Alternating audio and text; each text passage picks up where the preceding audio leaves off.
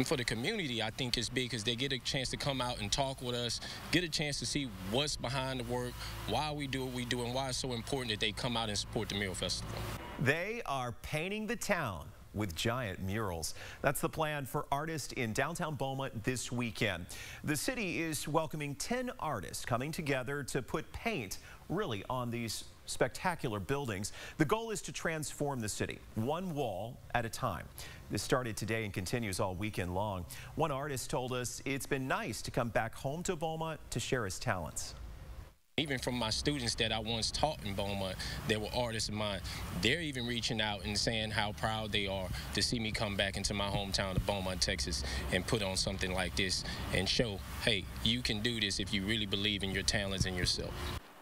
So along with the great art, there will be live music, good food, shopping, and activities for the kiddos. So get yourself and your family and friends downtown this weekend. Head to our website or check our 12 News app for the full schedule.